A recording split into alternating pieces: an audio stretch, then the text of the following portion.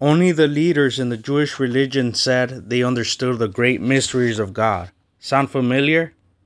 Many of the people almost worshiped the Jewish priest as the man of God.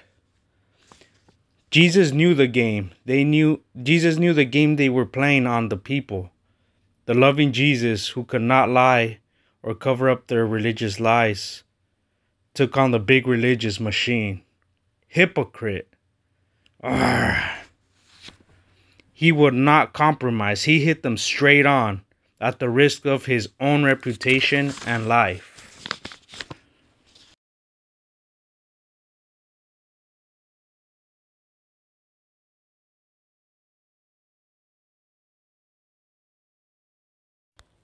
The religious system was very wealthy. It controlled everything.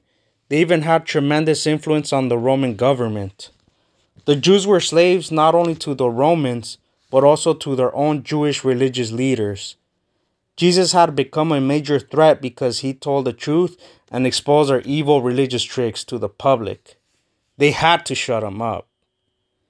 Jesus demanded repentance and total separation, but today, this is hardly ever taught in most churches, Christian schools, seminaries, or Bible colleges. Instead, they are told, "This is the age of the brotherhood of man. The churches are united under God's Holy Spirit. As you see, God is no respecter of persons. Catholics, Jews, and Protestants alike are all in the great family of God. This is the great revival sweeping the world." They are only pushing the deadly love gospel, another act of apostasy, created by the Roman Catholic institution to send even more souls into hell. It is very popular in the so-called Christian unity movements today. What really is the love gospel, Dr. Rivera? The love gospel is very dangerous in that it only teaches on part of Christ's teachings. The Lord made it clear that we are to separate ourselves from the world and from false churches. They also leave out his message of God's awful coming judgment and those who will not obey on those who will not obey him.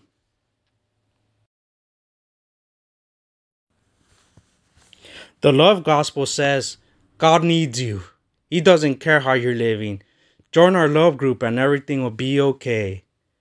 Just say, "I believe in God," then God is happy. He scoops you up in his arms and welcomes you into the family of God. People have been tricked into believing they are saved. There is no change in their lives. They still love the world. The world loves this kind of phony preaching. So does the devil. The Bible says the devils also believe in God and tremble.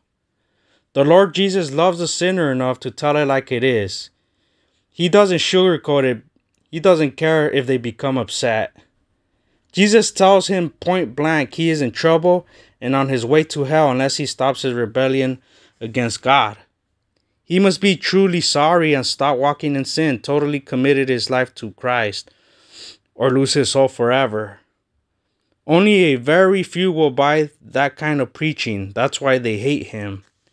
Like today, anyone who openly opposed the wealthy religious system was marked for death. What about your life, Alberto? Have there been any attempts to kill you? Oh yes, Tim. Only God Almighty has kept me alive. In London, I was pushed in front of a subway train, and in Ireland, my bedroom was blown up by the IRA. But nothing in the United States, right? Wrong, Tim. Someone put ground glass in my food at a prayer meeting. I've been shot at least 5 times. And then a few years ago, Satan made his most deadly attack on me.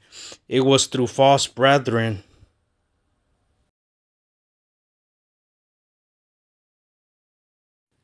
A Christian who was a dentist and very active in the love gospel movement performed dental surgery on me. While I was under anesthesia, the dentist worked on my upper left second bicuspid tooth. He drilled through the crown to expose a nerve canal, reamed it out, then he used the lentulo paste filler to insert the sealer. It broke off. Instead of removing it or telling me about it, I believe he purposely left it in there which left me open for infection. Then he covered the tooth with the porcelain crown, so there would be no detection. I believe he knew it would cause infection which could reach the brain, causing death. But the Lord held it back for 2 years. A mysterious still surrounds that fact that I was introduced to this dentist by friends of my wife's Catholic relatives, some professing to be Baptists. Later, the dentist insisted on cleaning my teeth, so he would make his final move. While cleaning my teeth, my gums were sprayed with nerve gas. My wife was waiting out in the front office. She saw a nurse carrying my jacket and asked about me. The nurse was frightened and told my wife, "Your husband is dying." The gas was supposed to have worked a few hours later when I would be driving the car home. But almost immediately I collapsed in the dentist's chair. My blood pressure dropped to 0. Alberto, what have they done to you? Leave him alone. We are taking good care of him. Nothing like this ever happened before. The dentist was frightened. They gave me a shot to revive me. I responded and they put me in the car and my wife drove me home. What is wrong, doctor? Your husband was too frightened. Just take him home. He'll be fine. I collapsed in the bathroom. My organs and nerves were becoming paralyzed. I knew I was being poisoned because I had worked with nerve gas when I was a Jesuit studying poisoning techniques. Rome almost won. My wife called Christians to pray for me all over the US and Mexico. Alberto has been poisoned. Let's pray. Yes, I'll call others too. God answered their prayers and saved me from certain death once again. I was in tremendous pain and my face was badly swollen. I went to another dentist who x-rayed my teeth. "Dr. Rivera, I can't believe what I see. This looks very dangerous to me. I got to send you to a specialist." He discovered the instrument and spotted the infection and sent me to an endodontist, a specialist in root canals. The endodontist tried to remove the instrument from my tooth. He couldn't. The infection had spread into my cheekbone. He scraped the bone and drained the infection. "Are you still in pain?" "Oh yes, it caused a lot of damage. It was a close call. Now you can see false brethren can be very dangerous. X-ray A shows a tooth after a normal root canal procedure. X-ray B shows Dr. Rivera's tooth with a broken instrument under the porcelain cap. At right in an actual size lentula paste filler." This is what the Apostle Paul meant when his life was in peril of false brethren in 2 Corinthians 11:26. He's the traitor we've waited for. Another false brother was Judas Iscariot, who betrayed Christ. He was very religious. Judas preached, he performed miracles, cast out devils, and was constantly with the Lord for 3 years. Nobody knew that he was an infiltrator among the disciples and apostles except Jesus. Judas had secretly contacted the Jewish priests and the scribes. Judas was under an oath as a hitman. Judas was paid off to protect their religion in the name of God. It was full-scale war between Jesus and the Jewish religious machine, just like today. Jesus knew the heat that was going to hit the disciples after he would be crucified. He prepared them for the battles ahead. "Think not that I am come to send peace on earth. I came not to send peace, but a sword. And ye shall be hated of all men for my name's sake, but he that endureth to the end shall be saved. The disciple is not above his master, nor the servant above his Lord." If they have called the master of the house Beelzebub, how much more shall they call them of this house, of his household? This is hardly ever preached. For unto you it is given in the behalf of Christ, not only to believe on him, but also to suffer for his sake.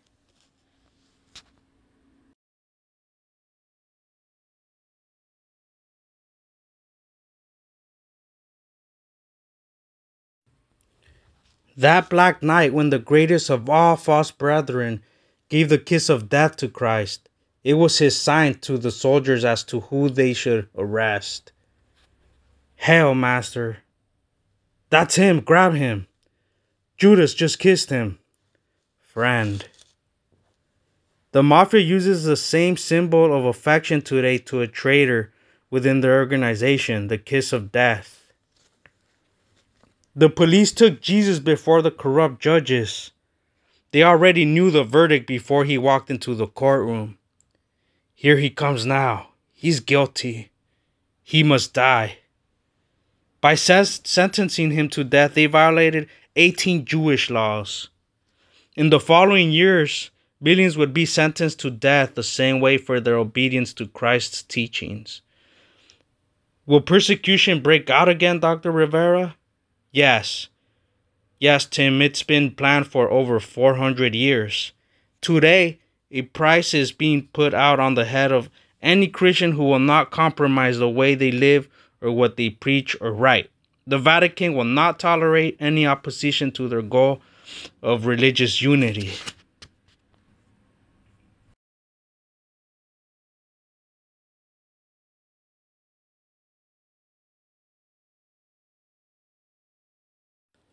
Members of the same evil religious system put the Lord Jesus to death because they could not stand his teaching. Jesus knew all of this was to fulfill prophecy, and he obeyed his Father in heaven and allowed himself to be beaten and battered. The millions of angels Jesus had created up in glory watched in shock as the creator of the universe was about to be sacrificed. Crucify him! Crucify him! Because of his tremendous love, Jesus held back the angels from wiping out Jerusalem. They spit on the Savior, plucked off his beard, and fulfilled prophecy. Keep back! What a mess. I gave my back to the smiters and my cheeks to them that plucked off the hair. I hid not my face from shame and spitting. Isaiah 56. Is he a man? There's nothing left of his face. The prophet Isaiah said, his visage was so marred more than any man, and his form more than the sons of men. Isaiah 52:14.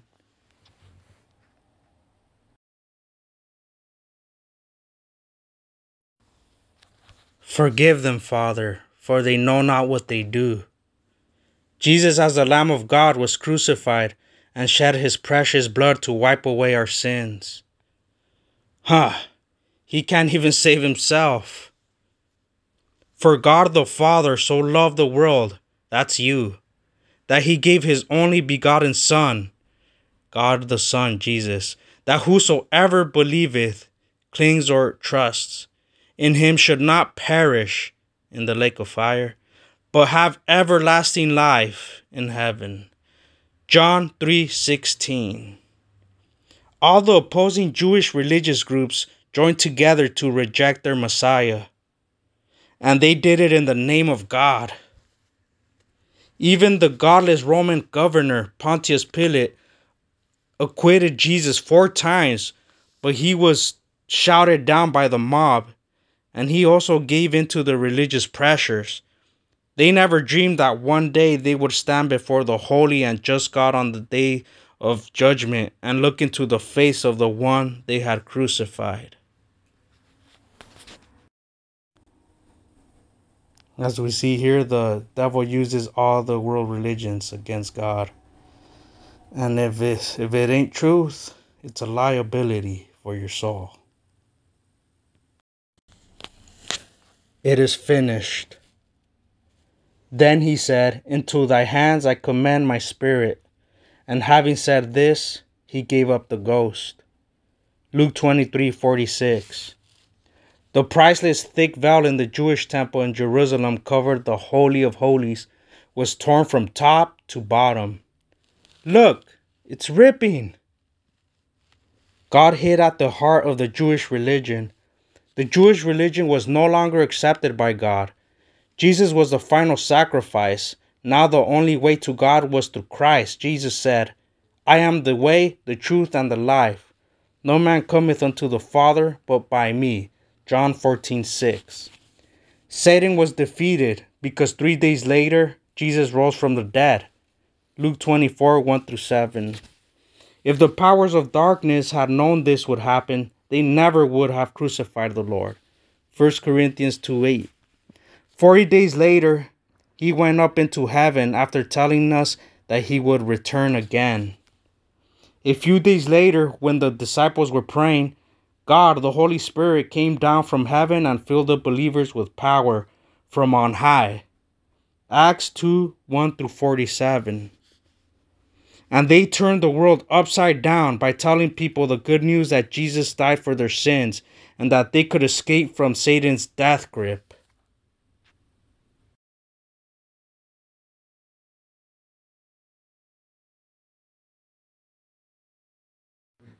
The Jews continued to perform the temple sacrifices, which were an insult and abomination to God in heaven. His own son had been sacrificed once for all, to abolish all sacrifices, yet the Jews kept it up.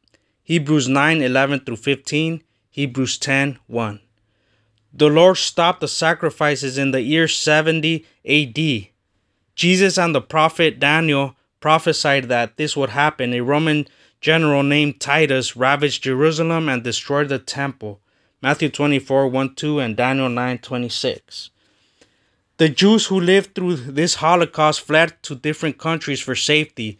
Since then, God has kept them from rebuilding the temple so they wouldn't start sacrificing animals again.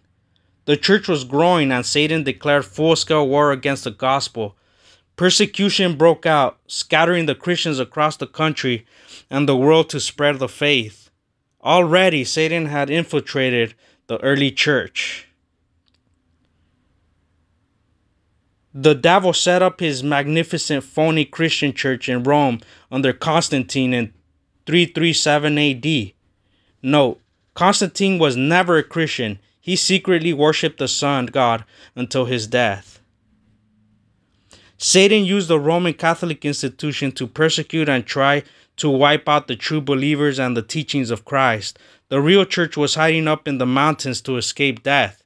Kill those devils in the name of God. Instead of sacrificing animals like the Jews did in the temple in Jerusalem, Satan set up a new, ungodly, and more dangerous type of sacrifice called the Mass.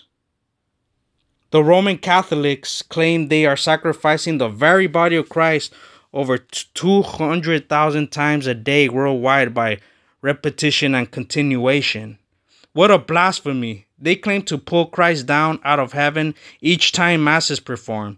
This is not the Lord's Supper as many Protestants have been led to believe. It is Satan's deadly imitation. This satanic invention became official in the year 394 AD, not in Jerusalem, but in the great Roman Catholic temple in Rome. Dr. Rivera, if Satan infiltrated the apostles with Judas and then the early church, how bad is the infiltration today after so many centuries? If I tell you, you might get sick. The Bible warned us about false prophets, infiltrators, and wolves sneaking in among us. But because preachers have not preached on this subject, Christians figured it doesn't apply to today. Why should it? Doesn't everybody love everybody? Especially in the 20th century? So the Christians went into a sound sleep. But Satan hasn't been asleep. His people have been quietly sneaking into the church for years. Mason, witches, homosexuals, etc., and pretending to be Christians. Then the Pope sent his troops into the Protestant churches to finish the job. They were undercover Jesuits, Catholics, Young Action, Legion of Mary, and priests and nuns in street clothes to teach and preach from the pulpits, telling us that the Roman Catholic institution is a Christian church, which almost all Protestants believe to be true. Gentlemen, when a Pope of Rome can come to the USA in power and glory and be flattered by great evangelists, and then this arch enemy of the gospel is welcomed into the White House by a Baptist president, granting him all the honors of a chief of state and the spiritual leader of 800 million Roman Catholics. Page 14, time, October 1579. And when the president lets the Pope bless this nation, then you know the game is almost over. About the only prominent voice opposing his visit was from an atheist. Our great defenders of the faith were silent. It was Madeleine Murray O'Hare, the atheist who opposed it. It's incredible that some of the great defenders of the faith have gone to the Vatican to try and see the Pope to have dialogue with him or obtain his blessing. What a shame. The founders of the denominations would be outraged to see how far they have fallen away from the gospel. Let me tell you of one of Rome's greatest undercover agents working in the U.S. with whom I talked a number of times. She was associated with the Legion of Mary. She was assigned to penetrate the Pentecostals and the Protestants through the charismatic movement. She was a master of hypnosis and had tremendous psychic powers. This woman, through her evangelistic campaigns, did a tremendous job for Rome. She had to establish the Roman Catholic code of ethics. This is how she did it. Number 1, she treated backslidden Roman Catholics as if they were saved. She didn't encourage charismatic Roman Catholics to leave their own church. She had priests and nuns on her platform to persuade Protestants that Roman Catholics are saved and should stay in their own institution. And she told the Protestants to do the same thing. She united them all with the love gospel and her charming smile. As a reward for her outstanding work, she was granted a private audience with the Pope. You understand, when a person is granted such an audience, he or she must bow down and acknowledge the Pope as Jesus Christ on the earth. And for this, he holds their hands in a special blessing for a job well done. But since we hold upon this earth and the place of God Almighty, sorry, that was just a side note. Here is a picture of one of Rome's best agents. I can't believe it. What a shock. This woman was loved by thousands of Christians. Yes, that's true.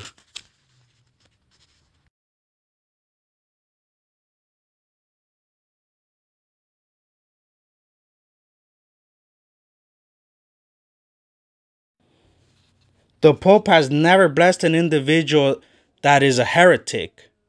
And to them, a heretic is the Catholic Church is one who opposes Rome's teachings. There is no record in history that this has ever happened.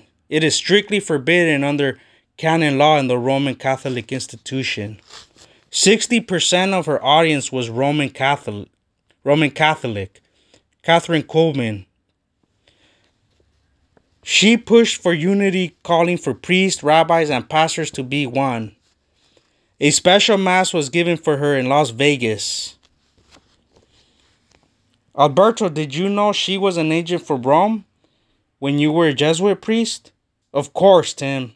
Most of us in undercover work knew about her activities. Warning to Christians. May God keep us from putting pastors and leaders up on pedestals. It only brings us disappointments and bitterness when they fall. We must put our trust and eyes only on the Lord Jesus Christ. He's the only one who will not let us down. Check these scriptures. 1 John 2:18, 2 Corinthians 11:3-4, and Matthew 24:24. You see, at the beginning, the Pentecostals were a tremendous threat to Rome. Not their speaking in tongues, but their teaching on separation and holiness, which we dreaded. The Pentecostal pastors blasted Rome from the pulpits, especially at the Old Brush Arbor meetings. Rome is the whore of Revelation 17. Amen. But finally, we succeeded in gaining control. You can't tell, they no longer preach separation, but unity.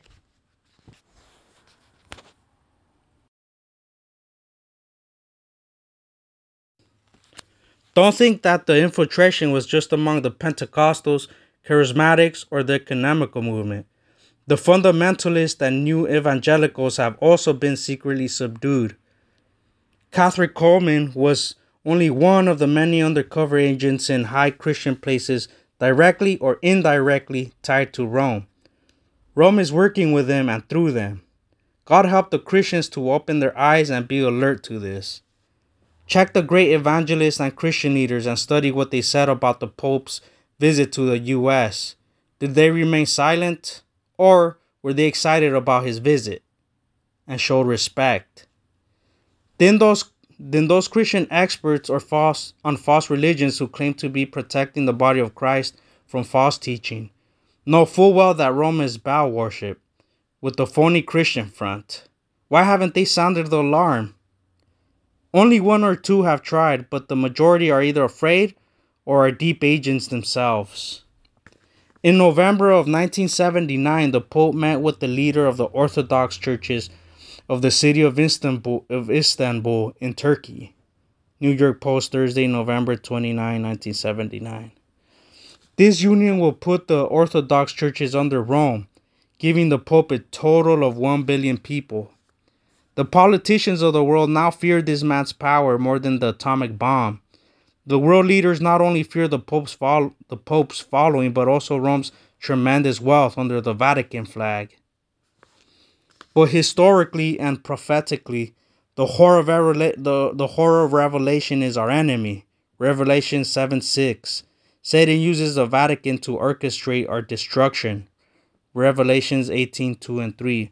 Very few realize that Rome is secretly united with Illuminati, Masonry, Communism, Zionism, and their subsidiaries to control banking and world commerce.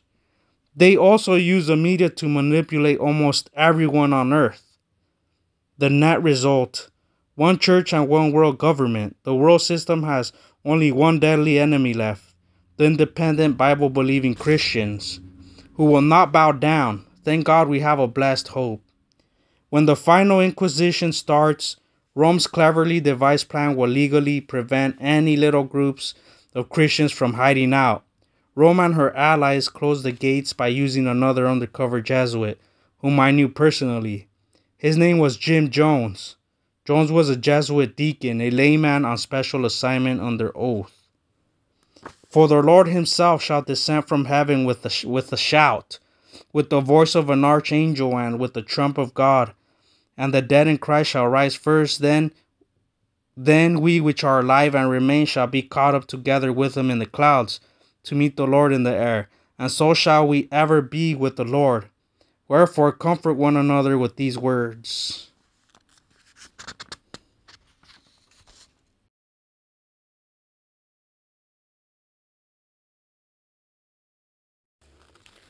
The Jamestown massacre was well planned as a military, religious, and political event.